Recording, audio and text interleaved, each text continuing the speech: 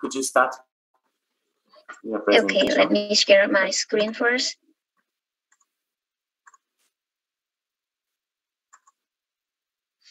Hi. Thank you, Motozuka Sensei. Good afternoon, everybody. Before I start, I'd like to introduce myself.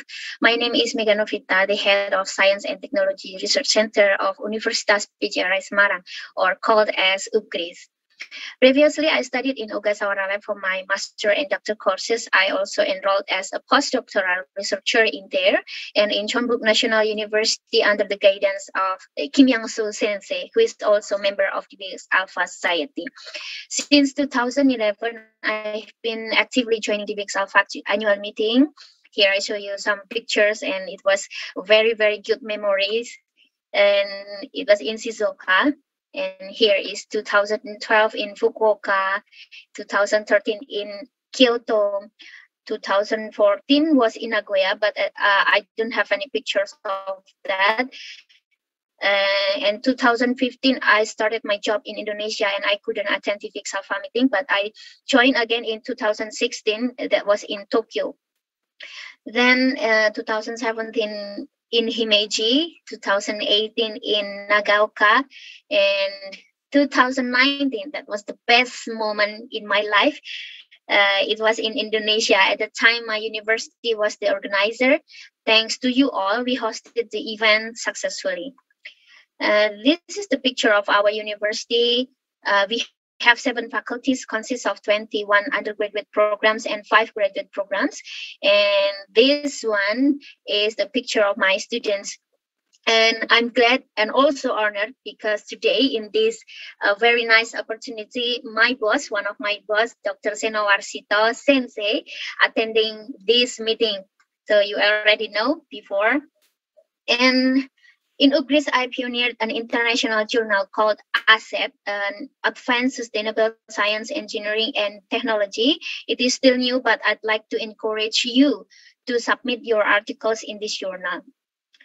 Okay, this opportunity, I'd like to talk about a study on the optical characteristic of transition metal ions in alpha alumina crystal using DBX alpha and DBMA method. Then I'd like to give you all an illustration. In our daily life, we are often to talk about phosphor. It's not one in the spinach, but it's actually any material that when exposed to a radiation emits visible light. Here are the examples of compounds. In a normal condition, it appears just white like a sugar. However, when they are exposed by UV light in 254 nanometers, they emit different colors like this. Then, in fact, phosphors are important. They are used in many applications such as backlighting, automotive, signage, and of course, general illumination in housing, school, office, and etc. Especially in general lighting, long time ago, we used candle. And then after the electricity was discovered and Thomas Alva Edison invented lamp, we use incandescent lamp. Since it is inefficient due to the energy loss in the form of heat, we use fluorescent lamp, which is very inefficient, very efficient, but unfortunately it consists of toxic mercury vapor. Then we started to use light emitting diode or LED. Here I show you the picture of white LED lamp. If we open it, you'll see the electronic components like this. The small square chips here are the most important part. Here, the yellow chip, the yellow square here. It consists of blue LED chip coated with yellow phosphor. So this is the structure of inside the current wet LED. Blue LED emits blue light and converted into white light by the yellow phosphor. However, the color is a little bit bluish. It is because it lacks of a red component. And compared to daylight spectra originating from sunlight, the current white LED lacks red component. That is why we see the bluish white light. So why do we need red components? Well, do you notice when we mix all paint colors, we will get black. Yes, because there are two different types of color mixing, subtractive and additive. Subtractive is for paint color, absorbing all pigments, while the additive is for light source. You see there are three pigments colors, however, the results of color mixing is different. Actually, there are many ways to get the ideal white light, such as mixing all LED chips like red, yellow, and blue. But this way is too expensive. Since the current white LED constructed from one blue LED chip coated with yellow phosphor, then adding red phosphor is the easiest and cheapest way. The blue LED chip emits blue light converted into white light by both yellow and red phosphors.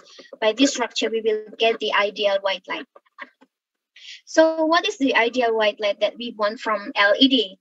The quality of white LED lamps generally depends on some parameters, such as the color coordinate, color temperature, and also color rendering index. Color coordinate specifies the appearance of an object to human eye. Color rendering index indicates the ability of light source to show the true color of an object. Then the color temperature indicates the temperature of the filament in case of light bulb, or the temperature of the emitted light in the case of fluorescent and LED lamps. It is in Kelvin. Then, because of that, many researchers are trying so hard to find the suitable materials for the red phosphor used in white LED. We mostly concentrating on the transition metal and rare earth ions. We activated those transition metal ions in host crystal compounds. For the host crystal of fluoride compounds such as K2SiF6 or in oxide compounds like Al2O3. You can imagine in this world, the combination of dopant and host crystals are actually too many. Since the trial and error experiments are rather ineffective, time-consuming, and cost highly, therefore, simulation using computer is really helpful. It is also very fortunate for me as well, because in my university, we don't have enough tools to do experiment. That is why simulation is the best option for my research. This figure illustrates the research hierarchy of experiment, industry, and theoretical, also academic. And many people are doing experiment. Few people have their research which can be applied in industrial scale, and less people are doing theoretical work. So this is our chance to get our work stand out. For the interpretation of optical properties and the multiplet energies, many approaches have been used. For example, the empirical approach, ligand field theory proposed by Tanabe Sugano. In the octahedral crystal field, 3D orbital splits into two degenerate levels called EG and T2G, which the energy splitting between them called as crystal field splitting or 10dq. And their multiplet energies are has been summarized and known as Tanabe Sugano diagram. Some semi-empirical approaches, for example, Watanabe and Kamimura, who combined the LDA and LFT, Daul, who used the first principles calculation based on DFT theory, Seiho, who combined a hard revoke type calculation and configuration interaction, Groot, who used crystal field multiplet calculation for SANS analysis. The last two approaches here are the non-empirical methods which we studied so far. Here I show you the history of DV method. DV method was first developed by Professor Ellis in 1970s in Northwestern University, and some of his students developed many approaches like DMOL, developed by Professor Daly from Switzerland, ADF by Professor Behrens from Netherlands, and our great Professor Adachi developed DVX alpha in 1978 from Kyoto University, and finally DVMA method has been developed by Ogasawara Sensei, Kwansei Gakuin University. But actually the development of DV method has been done by many researchers. So in brief, the software DVMA, discrete variational multi-electron, is pictured in here. And this is very useful to determine the spectral characteristic of a material. Then the discrete variational multi-electron DVMA versions, there are two, for the non-relativistic and the relativistic one. For analyzing the transition metal ions, we use non-relativistic one, but for rare earth ion, usually we just use a relativistic version, because in the transition metal ions, the relativistic effect is not so influenced, so can be neglected. Here is my list of publications related to alpha aluminum. So if you are interested, you can download it and read it later.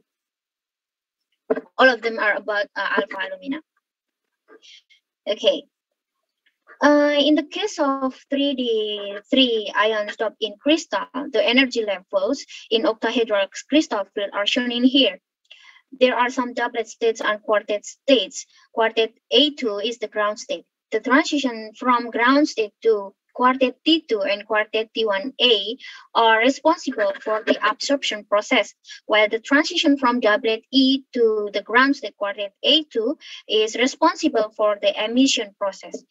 In the search of novel red phosphor materials for white LED, manganese 4+ doped fluorides materials such as K2SiF6 or K2TiF6 have been shown to have good luminescence properties.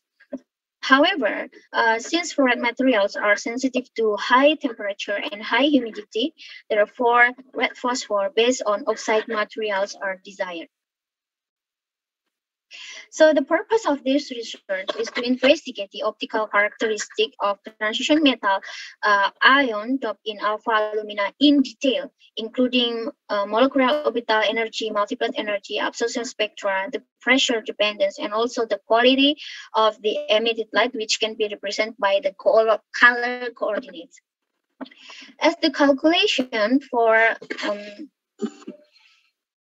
molecular orbital energy, we utilize TVX alpha method. And for the many electron calculation, to calculate the multiplet energy and also absorption spectra, we use DVMA method. During the calculation, we also consider some effects such as energy correction, configuration dependent correction, CDC, and also correlation correction, CC. Other than that, okay, before I explain the CDC, the other effect, here CDC explanation. CDC corrects the energy difference between configuration in the left side, and then CC corrects the energy difference between the multiplet split. So other than CDC, CC, I also consider lattice relaxation effect. So basically when we submit one transition metal ions or any ions to the system, then the bond lengths are changed depending on the material itself, like can be shorter or longer. So there are several ways to estimate the lattice relaxation effect. The simplest one is by Shannon's crystal radii. You can see the formula like this. And we also studied the combination of Shannon's crystal radii with EXAFS experiment. And we also investigated the geometry optimization using CASTEP. Fortunately, CASTEP can also be used to predict the pressure effect. The first part of this talk will be D3 ions in alpha alumina. I constructed model cluster consisting of 63 atoms from alpha alumina crystal structure data. We can obtain it from Find It software. Then here is the picture for molecular orbital MO energy without considering lattice relaxation and with considering lattice relaxation effect.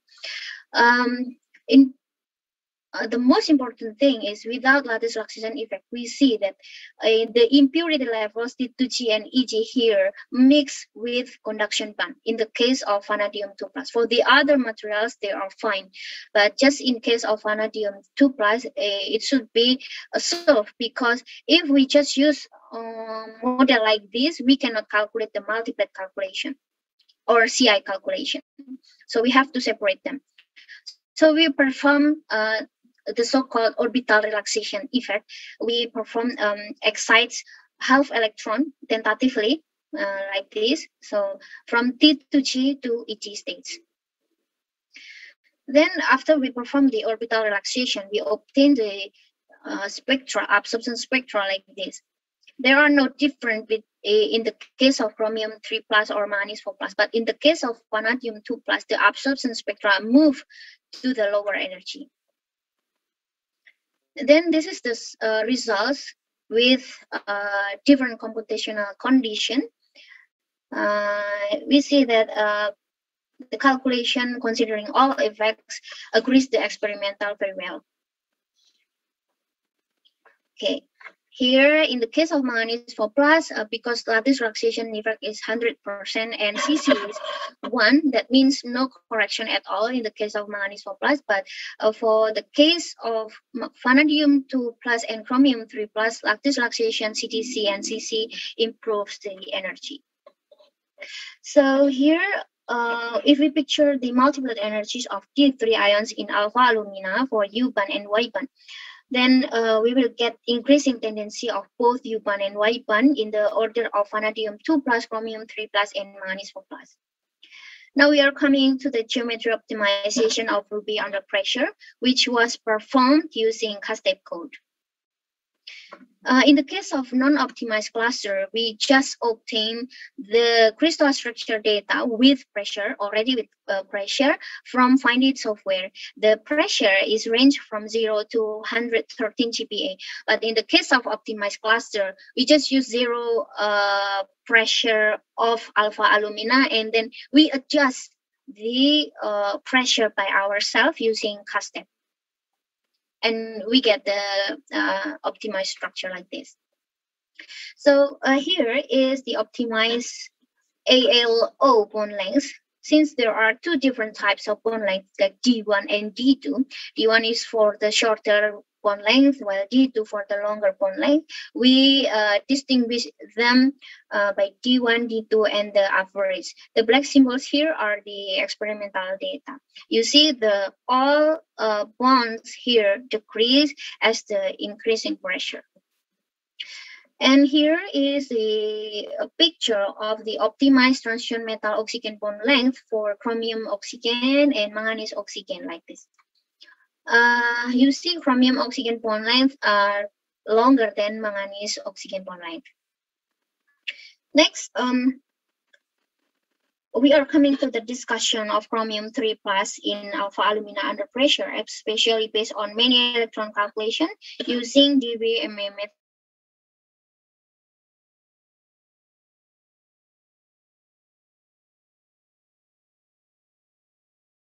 The MO energy levels using GVX alpha method for Ruby non-optimized cluster and the optimized cluster. The relative energy difference between T2G and the valence band becomes closer here, and the crystal splitting 10D³ become also smaller compared to the non-optimized and optimized cluster, but the impurity levels are increased. Next, this is the picture for energy diagram of Ruby under pressure for non-optimized cluster without and with CTC/CC, optimized cluster without and with CTC/CC. The symbols here are the experimental data, while our calculation are shown by lines. So the doublet states are shown in R prime, and B, while the quartet states are shown by U and Y bands. Then we can see here the lattice relaxation and CTC/CC give an excellent agreement with the experimental data. So you see here they are very, very close to the experimental data. And this one we investigated further for C factor, lambda, C lambda, JAO, JMO, and also J effective. They are the Coulomb repulsion effect. You see the GAO, JMO, and lambda here increase as the increasing pressure. But since the C factor, the correlation correction decrease, then J effective is also decreased. This is because it implies that there is competition between the Coulomb electron-electron repulsion and the correlation correction, which decreasing trend which is suitable with the decreasing trend of doublet states. Okay. In this part, I will show you the results of multiplet energy calculation based on one electron dvx alpha method. We know that it has been almost impossible to calculate multiplet energies based on one electron approach, but here we successfully calculated them at least for R-line energy. Onishi Sugano in their report in 1982, they reported that they have been successfully estimated the chromium oxygen bond length versus multiplet energy and pressure for chromium 06 material, and they compared the result with the data of Ruby. But actually, their calculation accidentally agree with the experimental data.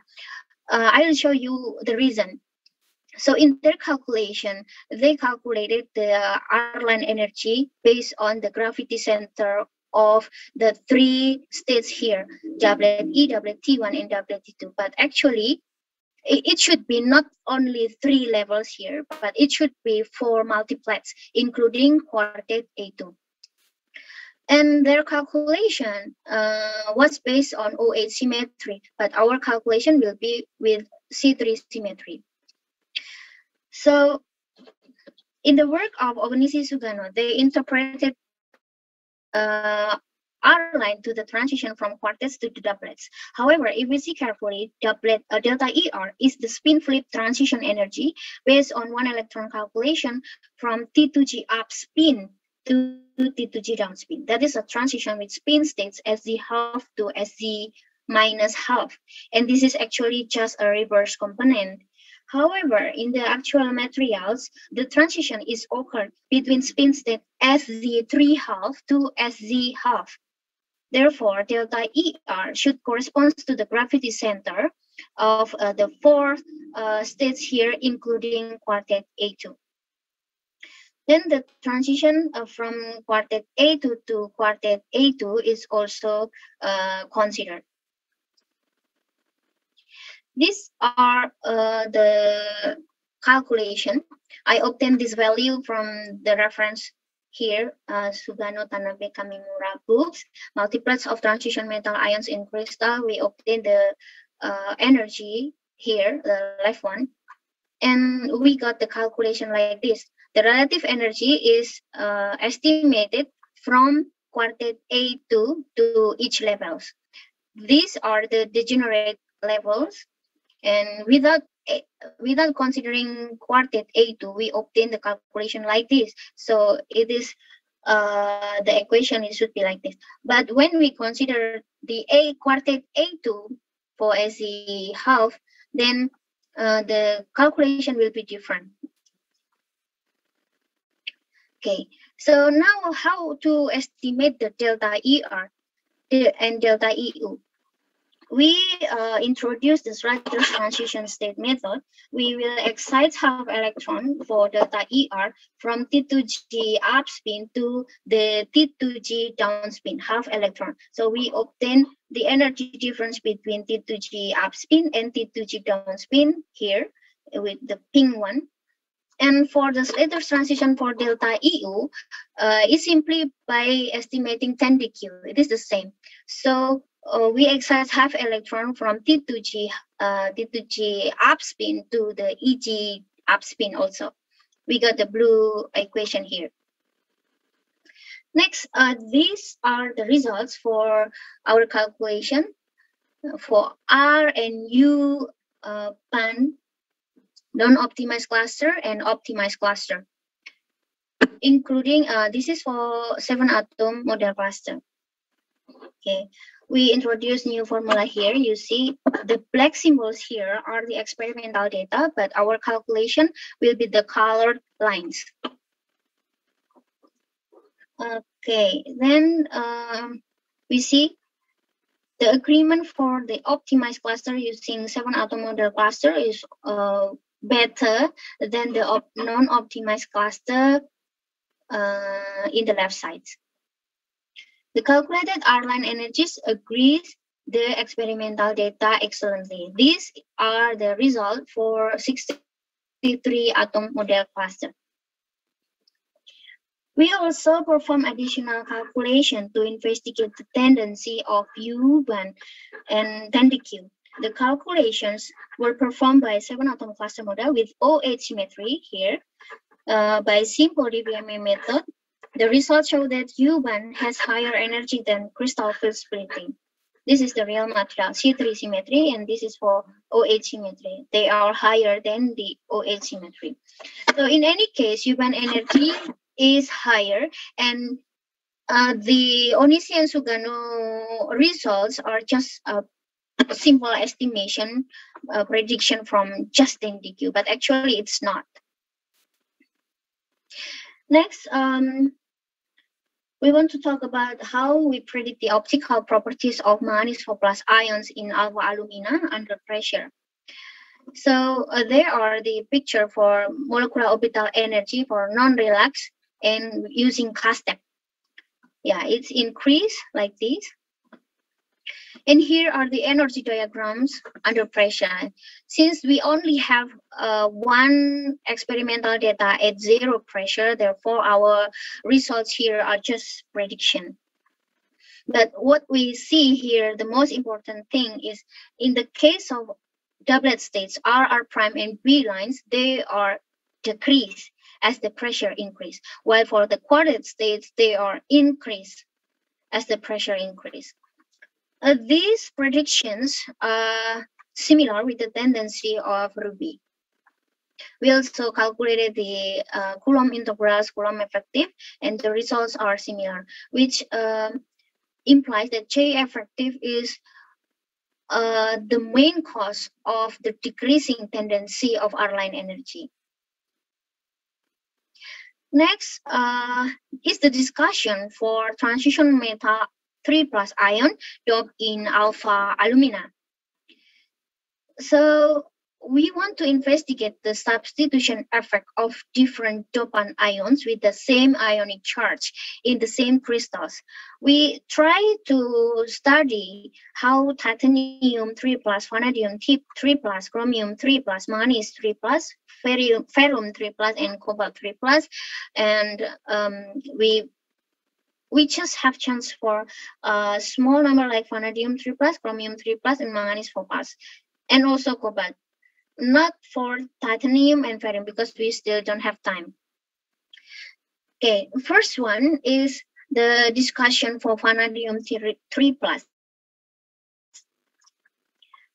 In the case of vanadium 3+ doped in alpha alumina, the pure one for lattice parameters are shown in the above, but for bond length in D1 and D2 are shown in the below. You see here when without dopant before lattice relaxation effect, it's 1.855 here, and it increased to 1.956. It's also the same happens with D2, 1.971, for after lattice relaxation effect 2.079. This calculation was done by CASTEP method. Here is the molecular orbital MOA energy of alpha alumina doped with vanadium 3+ for 7-atom model cluster in the left panel and 63 model cluster in the right panel. We see here when we consider lattice relaxation effect, the 10DQ decrease. Yes, but okay.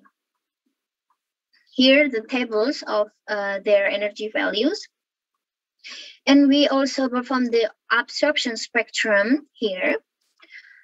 The first peak is first peak belongs to the triplet T2 states, and the second peaks belong to triplet T1 states.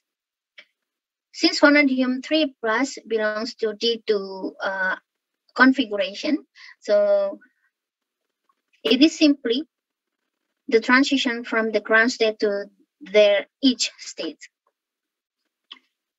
Next, this is the investigation for molecular orbital energy of alpha alumina doped with manganese 3 plus. We compare 3 different lattice relaxation effects. The first one, non-relaxation, Shannon's, and then K-step. We get the results that 10dq decrease in the order of non-relaxation, and then Shannon, and then K-step. K-step shows the smallest crystal field splitting, or 10dq. Okay, and this slide shows you the absorption spectrum of alpha alumina doped with manganese 3 plus. Since manganese 3 plus belongs to D4 configuration, then the transition energy for the peaks shown here are for the transition energy from 5e to 5t2. In this case, the experimental data was obtained for high spin state, but our calculation are for low spin states. And this one is the result for the molecular orbital energy of alpha alumina doped with cobalt 3 plus. The picture here, we compare non-relaxation, Shannon, and K-step again. It increases in the order of non-relaxation, Shannon, and also K-step. We just constructed using 7 atoms only. Okay, and here are the absorption spectrum of alpha alumina doped with cobalt 3 plus. For non-relaxation, we show here many peaks. Shannon's also shows many peaks here, but K-step model, we show only 2 peaks here. Experimental also shows only 2 peaks. However, in our calculation, once again, we just use low spin state, but the experimental data we have for high spin state. So actually, they cannot be compared. Okay, and then this is the last part of my work so far. I want to talk about the chromaticity coordinates of ruby. Actually, we can calculate the color coordinates based on the absorption spectra that have been obtained from DVMA calculation. So after molecular orbital calculation using DVX alpha method, then we do calculation with DVX alpha method from multiplet energies and then absorption spectra. So with that result, we can calculate color coordinate. Since the transmittance is expressed like this, okay, the intent T transmittance can be defined as a ratio between the intensity of incident light and the transmitted light. Then the absorbance can be expressed in the minus logarithmic function of the ratio of I and I0. Therefore, the transmittance T can be obtained by this function. Therefore, the 3 stimulus values X, Y, Z can be obtained by using this formula. T lambda denotes the standard illumination D65. Generally, the absorbance is proportional to the molar absorption coefficient epsilon, the molar concentration of the particles, in this case, chromium ions, C, and the sample thickness L.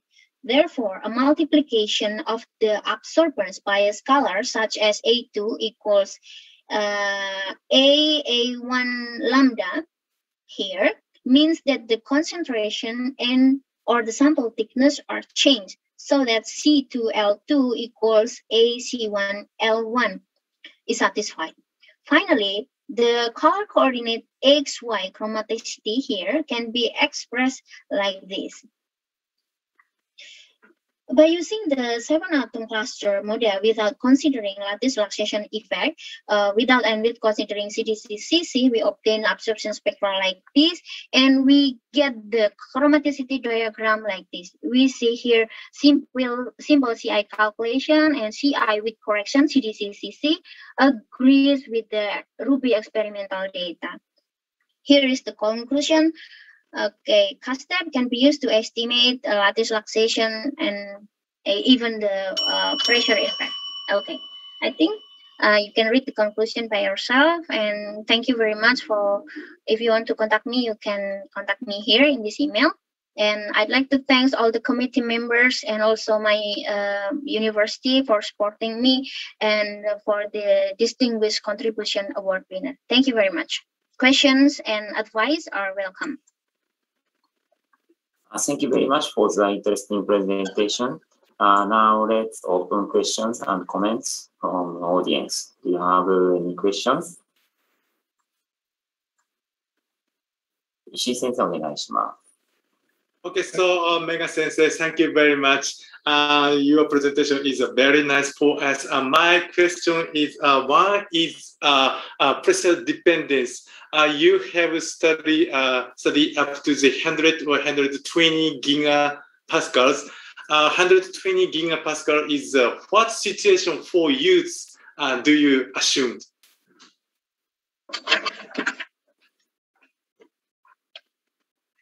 Okay, I will directly answer or waiting for another questions? Yeah. My another question is effect. Can you calculate? Can you create a model with defect effect? Can you?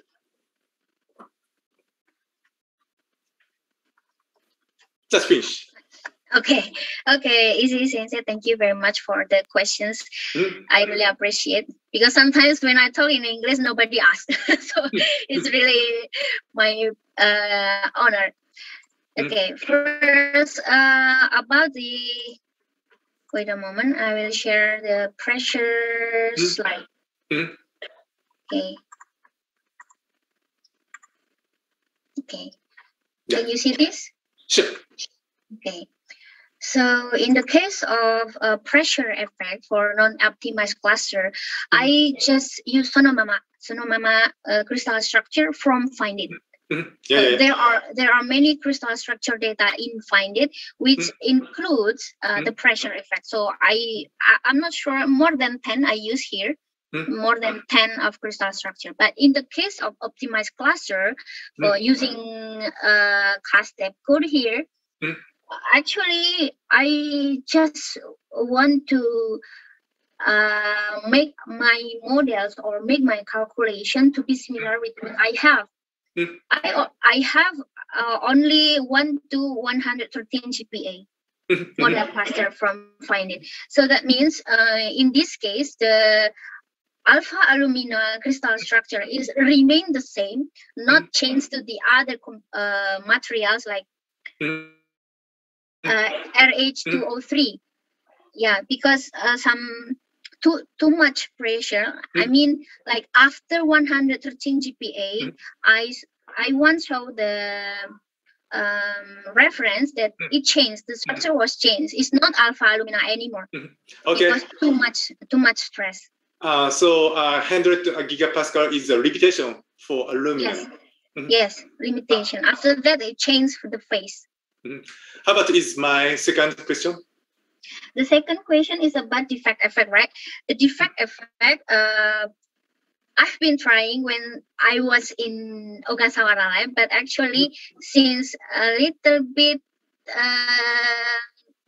difficult, not easy, not easy one, because when we consider defect effect, like I showed you before, there is mixing orbitals from impurity levels and conduction band. If that's happened, then I couldn't calculate CI calculations. I couldn't perform CI calculation. I can do CI calculation in the condition there is no mixing in impurity levels and in conduction band. So if Okay, so there's no mixing, then no problem. But if there is mixing, then we have to think what should we do next. okay, so thank you. Thank you, Prof. Issy. Yeah. ありがとうございます。杉原先生よろしいですか？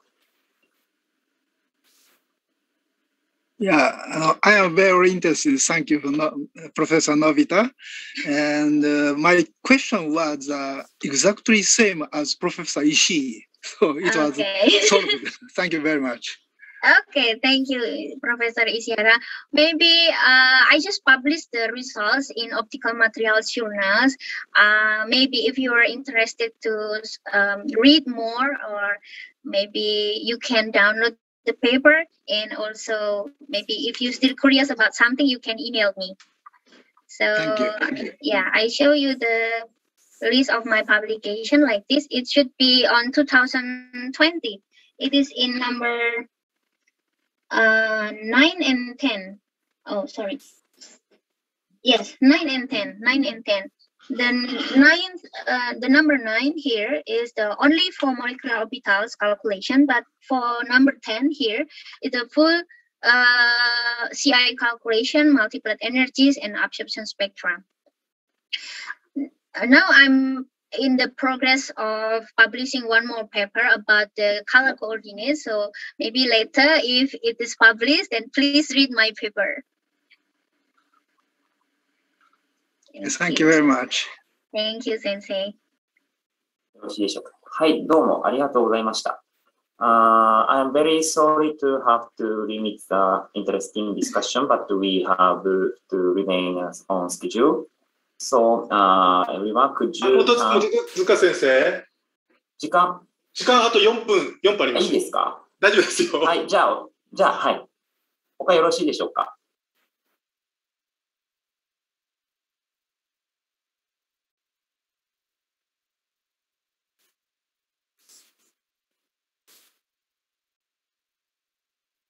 他ご質問いかがでしょうか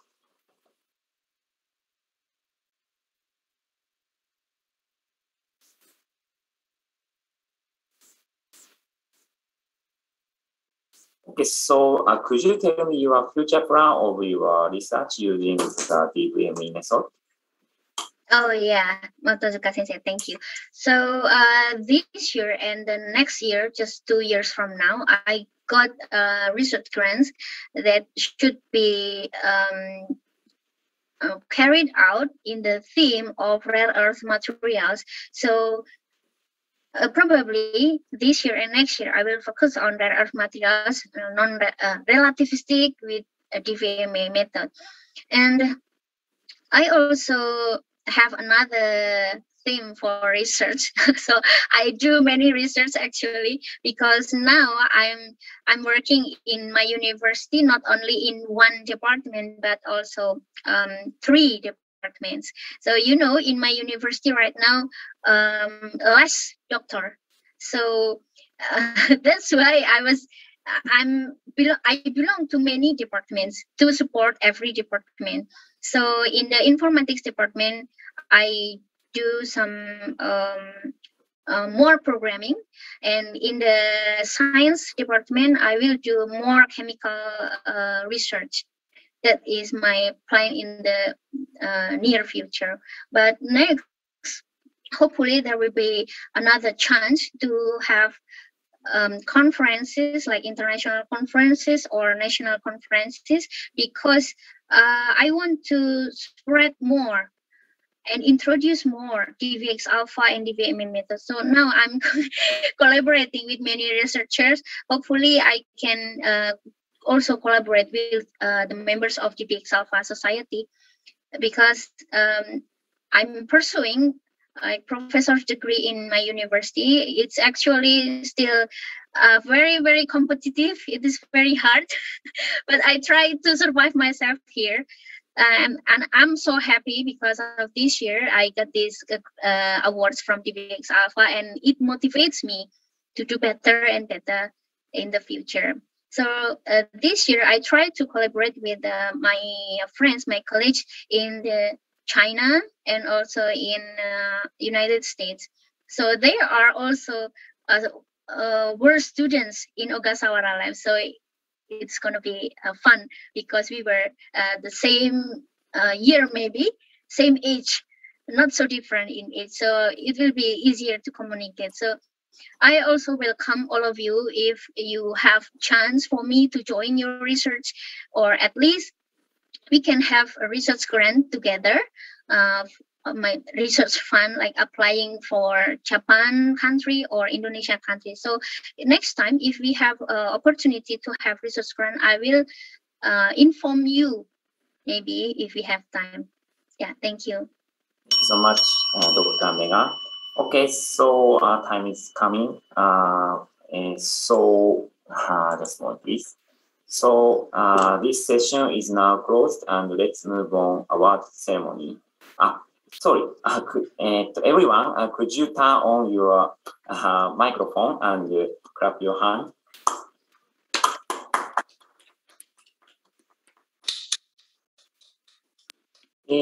ではですね、表彰式の方に移りたいと思います。小和田先生、よろしくお願いいたします。いきなり僕の方に来るんですか。まずいですか。いや、いいですよ。表彰式行いたいと思いますが、ちょっと待ってくださいね。よいしょ。順番がありましたよね。はい。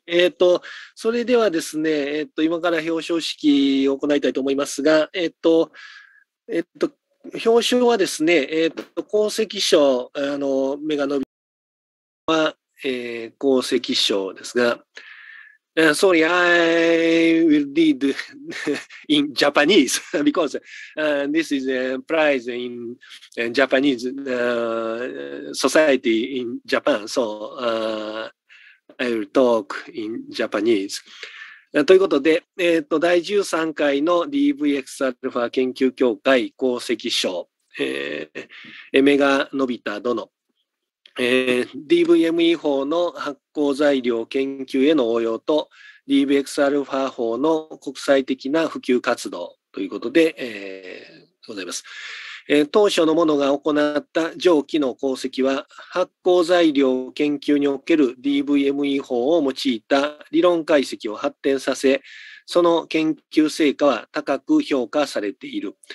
また DVX-α 法の国際的な普及活動と国際会議運営に多大に貢献した。よってここに第13回 DVX-α 研究協会功績賞を授与する。2021年8月29日、DVX-α 研究協会会長小和田義之。どうも、メガさん、おめでとうございます。ありがとうございます、先生。ちなみに皆さんに一応お知らせしておきますが、英語で書かれたものも別途用意して、メガノビトさんにはお送りしておりますので、ご安心ください。はい。ということで、それでは功績賞の表彰は以上とさせていただきます。どうもおめでとうございます。